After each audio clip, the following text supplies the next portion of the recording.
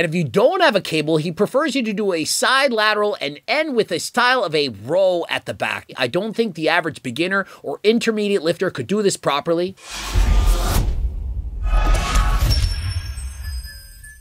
Coach Greg, in today's video, we're focusing on the only two, that's right, just two exercises that you need to develop Boulder shoulders. And so perhaps you don't have an hour to train your shoulders, or you're like me, you're training your shoulders 3 times a week, doing a full body workout. And so you simply can't do that much volume. You're running short for time, and you want to pick the best possible exercises that will build the most muscle. And so let's compare what I'm doing to what Jeff Cavaliere says to do.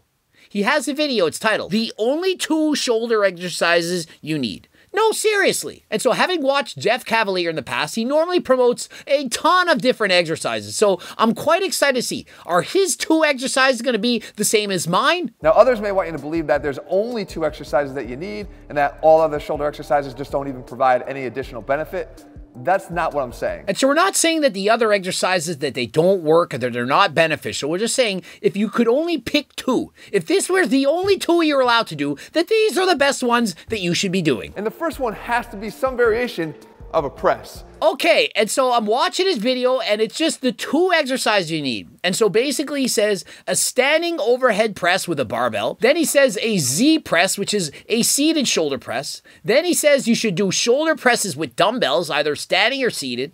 And then he concludes with a 1-arm overhead press, that is the one exercise you need to do. And so frankly, I'm not a fan of this. If you only have time for 2 exercises, why are you picking an exercise where you have to do 1 arm and then the other? You're short for time, you only got 2 exercises. Are you really going to stand there and do 1 set of 10 to 15 reps on one side, then put the dumbbell on and repeat on the left side doing 10 to 15 reps again? Not only that, when you do 1 arm at a time, you're going to be tired on the second round. Just think of it. You just did a set, perhaps it took 30 seconds with the right arm, your heart rate's up, you're breathing harder, then you have to repeat again on the other side. Are you going to be able to push as hard on the second round as you were on the first? Probably not. And so if you do in fact do Jeff's exercises, the 1-arm shoulder press, I suggest you start with the weaker arm first. Most people are stronger on one side than the other, and so what you should do when you're fresh, you have the most energy, start with your weaker side. And so if your left side not quite as strong as your right, start on the left side and then proceed to the right. And in comparison,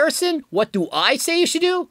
Well, I think a machine shoulder press, something that's pin selected, that's very easy to adjust. And for the most part, every gym has 1 or 2, maybe even 3 of these machines. Pick the one that you like the most. When I work out, I like to go from one machine to the other. It saves time, and so I'm doing kind of a circuit style of training. But because of that, sometimes the machine I want is taken. And so I'm not going to sit there, wait for 5 minutes for that person to finish. I simply move on, look for the other machines that's free. And so training, it's not rocket science. If the machine is used, use another one. It's not a big deal. You don't have to hog every machine in the gym.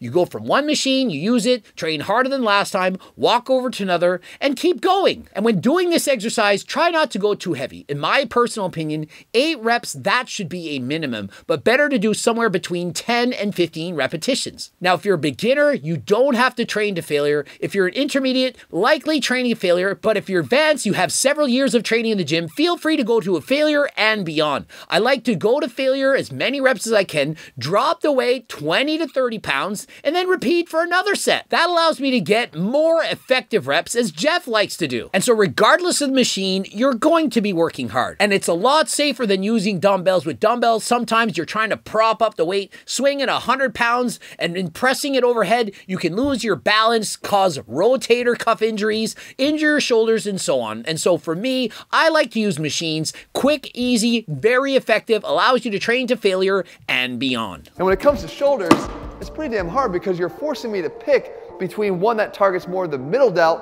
or one that targets the rear delt. And so in the next exercise, we want to focus on something that's going to give you the wide shoulder width that you need. To look aesthetic, you're trying to develop very wide shoulders. And for the most part, people are overdeveloping the anterior or front delt. And so we need to focus on the side to get the proper width, but we don't want to neglect the rear delt, as we don't want to have poor posture, shoulders slouching forward. And so what is it that Jeff recommends? Some form of a lateral raise needs to be in the equation here. But we don't want to have to pick between the rear and the middle delt. And so rather than having to choose between the side or rear delt, as obviously they're both important, Jeff has an excellent exercise you can do to focus on both. And for me, that's where the side lateral raise is done with a cable. And so what Jeff wants you to do is a side lateral, but twist your body in order to make it a row at the end. And he prefers you do this with a cable. And if you don't have a cable, he prefers you to do a side lateral and end with a style of a row at the back. But to me, sounds very difficult. I do believe you need a certain level of skill or mind-muscle connection in order to do this effectively. I don't think the average beginner or intermediate lifter could do this properly. And so, of course, it can work if you do it correctly.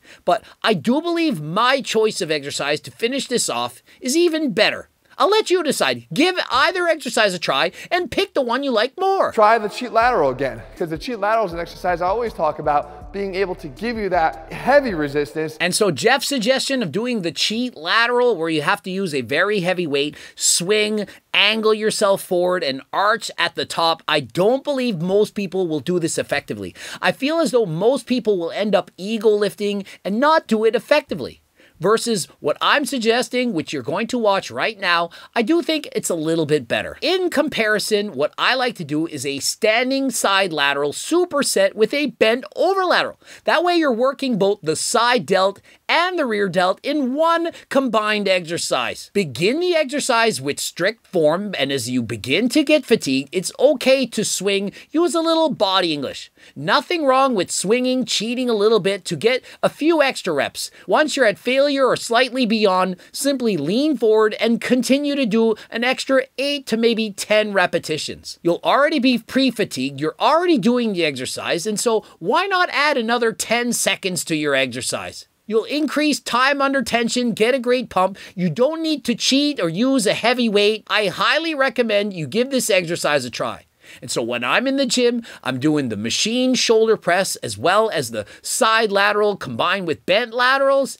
That's all I need to do. Perhaps 3 or 4 sets 3 times a week. That's all I'm doing for my shoulders. And remember, I train my entire body 3 times a week. I begin my sessions with 30 minutes of zone 2 cardio. And on days I'm not lifting weights, I'm racing bikes, typically 60 to 90 minutes. If you only think you need 2 exercises, you're doing it wrong. But if you choose to only do 2, then these 2 have to be it. And so Jeff says you don't need to just do these 2 exercises, but if there's only 2 exercises to do, these 2, they need to be it. And so Jeff's 2, the one-arm shoulder press with a dumbbell, follow that up with a cheat side lateral, and mine in comparison, a seated machine shoulder press, followed up by a side lateral superset with bent over laterals. Give these exercises a choice, and remember, you don't have to do just 2, but if you're short on time, this is what I would recommend. Please experiment and find out what's best for you. And if you're training like me or training harder than last time, you're not recovering well between sets, doing lots of cardio, I strongly recommend GO2 Max, the main ingredient NMN, shown to dramatically improve your ability to perform cardio. For example, if you're a runner, you take this, you're going to have improved cardio. You're going to go faster than last time, have more energy, recover faster, burn more calories in less length of time. Andrew Huberman on the Joe Rogan podcast spoke extensively on the amazing benefits of NMN, the main ingredient in GO2 Max. Please go check out the episode 1958. If you don't believe me, please go check out the double-blind placebo-controlled studies. It's not the placebo effect, and it's in human trials shown just how effective NMN is in the real world. My #1 supplement, better than creatine, as good as creatine is, this the #1 supplement for you. Interested in this? Code Greg, 10% off. Click the link in the description. Subscribe, click the bell button, comment for the algorithm. Like the video if you liked it. Are there any shoulder exercises you suggest should be in the top 2? Watch the 2 bloops, at least one of them. And don't forget the cookbooks, the training books, coaching plans by me and my team, the Circle Diet book, all the HLT supplements, and the clothing line. Click the link in the description. The free diet and training program, over 50 pages, link in bio, first, last name, email address. Also, Greg Doucette, IFBB Pro on Instagram. And until next time, I am out.